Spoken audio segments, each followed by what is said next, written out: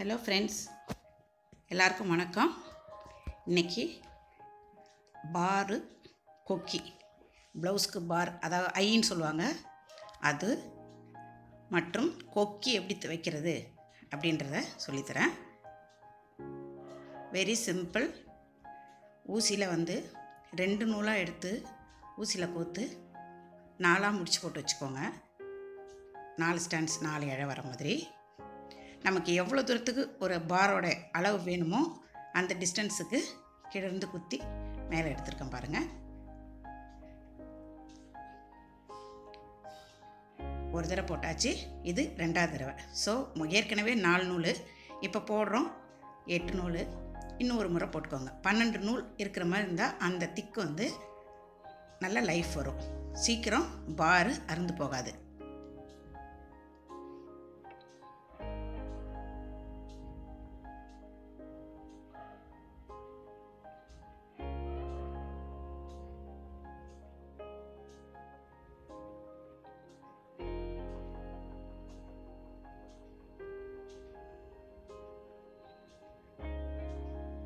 பாருங்கள், 3 முறை போட்டு எடுத்திருக்கேன். இப்போ திருப்பி எங்கே ஆரம்பித்தோமோ அந்த இடத்துக்கே கொண்டு வந்திருக்கேன். இந்த அளவு திக்னஸ் இருந்தால் போதும்.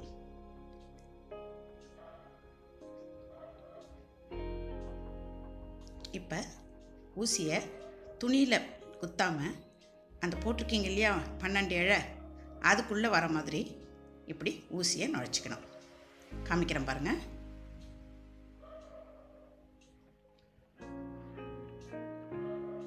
வெளியே எடுத்துட்டேன், திருப்பி உங்களுக்கு காமிக்கிறேன். இந்த மாதிரி வச்சுட்டு ஊசியில் இருக்குது பார்த்திங்களா, அந்த நூல் எடுத்து ஒரு ரவுண்டு கிளாக் வைஸாக ஒரு தடவை எந்த பக்கம் போடுறீங்களோ அதே மாதிரி தான் முடிகிற வரைக்கும் போடணும். கிளாக் வைஸாக ஒரு சுற்றிட்டு நூலில் இந்த மாதிரிலாம் எக்ஸஸ் வராத மாதிரி இப்படி இழுத்துட்டு லாக் பண்ணணும்.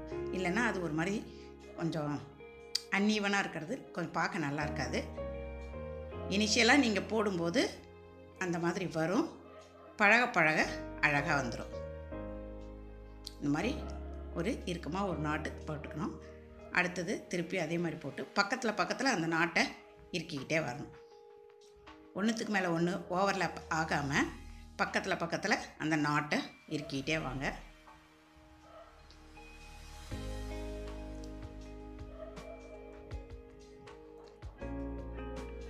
இந்த எண்டு வந்தோடனே நூல் ஊசிலேருந்து போடுறதை நிறுத்திட்டு கீழ்ப்பக்கமாக குத்திடுங்க.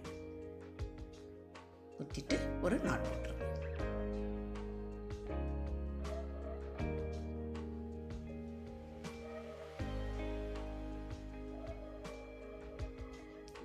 இதுதான் பார் தைக்கிறது.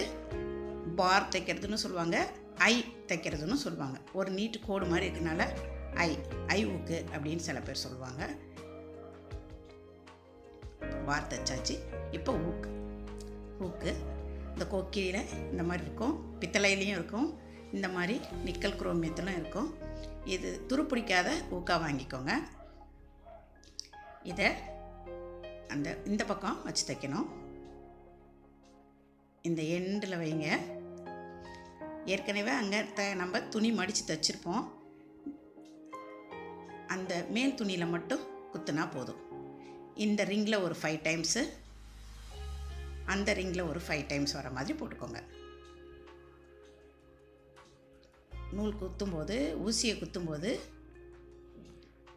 கீழ் துணியில் படாத மாதிரி போடுங்க. இதை முடிச்சிட்ட பிறகு உங்களுக்கு காமிக்கிறேன்.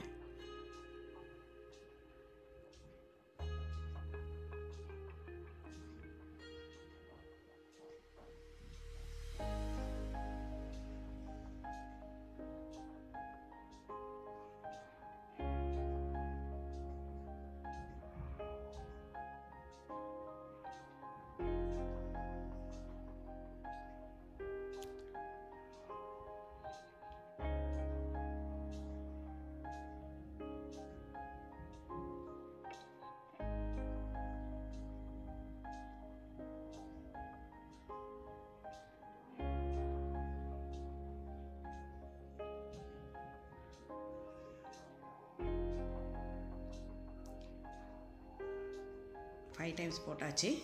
இப்போ இங்கேருந்து ஒரே ஒரு துணியில் மட்டும் ஊசியை குத்தி இந்த ஹூக்கோட இந்த கார்னருக்கு வந்துடுங்க. வந்துட்டு அந்த ஹூக்கோட கேப்புக்குள்ளே விட்டு இப்படி எடுத்துக்கோங்க. நூலை எடுத்துட்டு கொஞ்சமாக இப்படி ஊசியில் குத்தி இப்படி எடுத்து இது ஒரு 3 டைம்ஸ் ஆர் 5 டைம்ஸ் போட்டிங்கன்னா ஹூக்கு சீக்கிரம் ப்ளவுஸில் இருந்தோ வேறு எந்த ஒரு இதில் இருந்தோ கழலாமல் இருக்கும், அருந்து விடாமல் இருக்கும். இது மாதிரி எத்தனை வேணும்னாலும் நம்ம தைச்சிக்கலாம். ஏதாவது டவுட் இருந்துச்சுன்னா கமெண்ட் செக்ஷனில் தெரியப்படுத்துங்க. இல்லை வேறு ஏதாவது உங்களுக்கு தெரிஞ்சுக்கணுன்னு விருப்பப்பட்டீங்கன்னா அதையும் தெரியப்படுத்துங்க.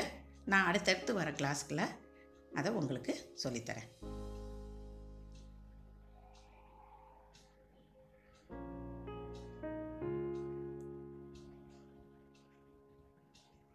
அங்கேயே அப்படி ஒரு நாட் போட்டுடலாம்.